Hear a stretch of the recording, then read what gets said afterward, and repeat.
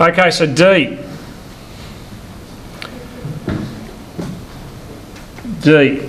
Michael Studio Supplies,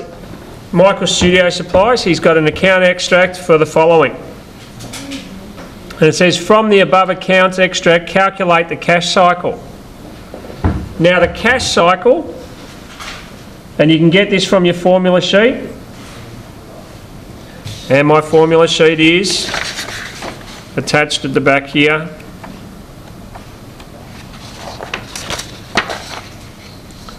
And there's my cash cycle and my operating cycle. Tells me it's my debtors turnover, inventory turnover and creditors turnover.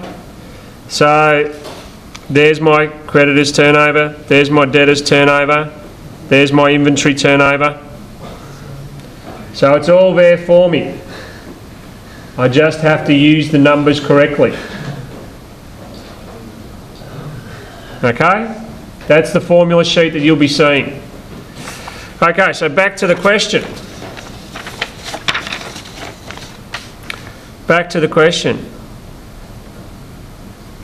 From the above extract, calculate the cash cycle.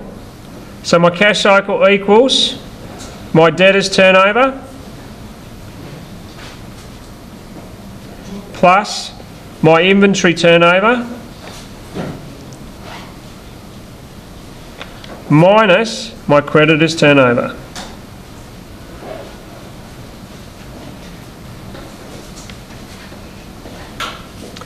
So how do we calculate my debtors turnover?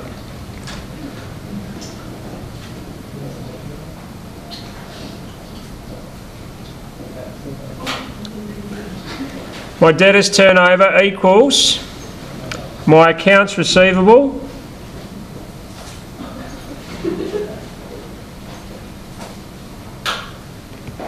divided by, what is it divided by? My sales times 365. So what is it? It's 21,750 divided by 115,750 times 365 equals 21,750 divided by 115,750 times 68.58. I'll make that 69 days.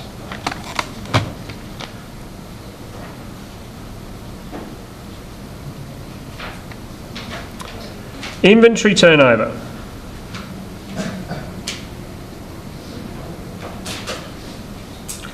My inventory turnover equals my inventory divided by my cost of sales times 365 equals my inventory of 24,600 divided by my cost of sales of 60,750 .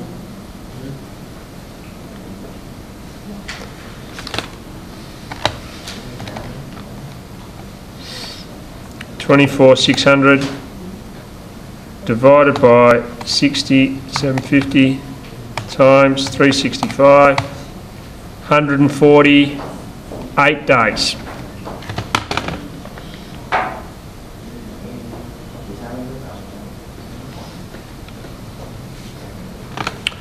And my last one was my creditors turnover.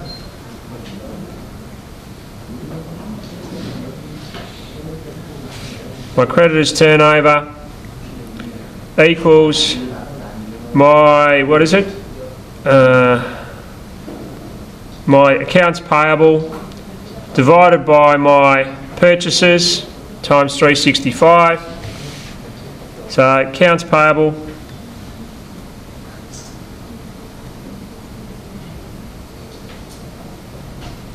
divided by my purchases times 365 So my accounts payable is 18,400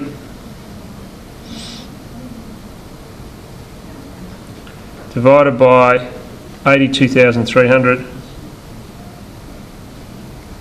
times 365 equals 18,450 divided by 82,300 times 365. Oop, that's a lot. 18,450 divided by 82,300 times 365. 82 days.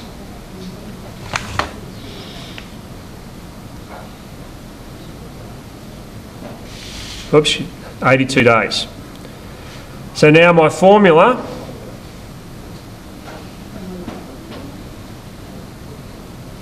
equals 69 days plus 148 days minus 82 days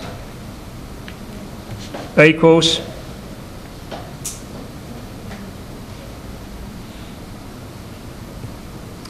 135 days.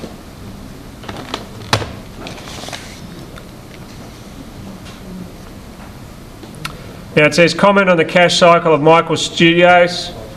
Okay, cash cycle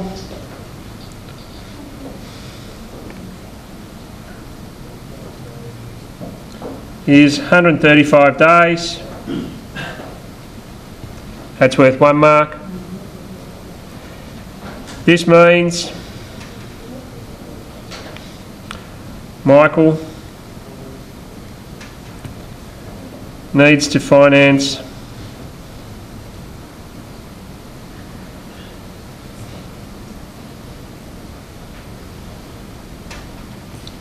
over this period.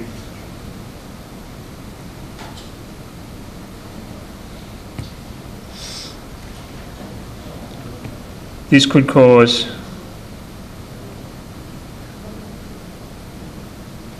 some cash flow issues.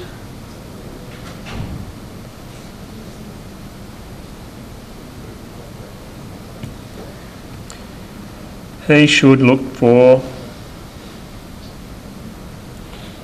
to reduce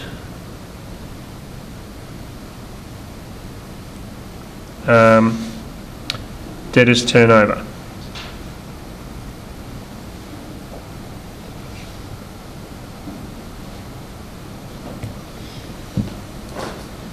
There you go.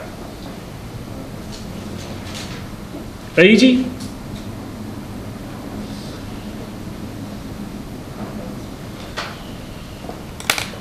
Of course it's easy.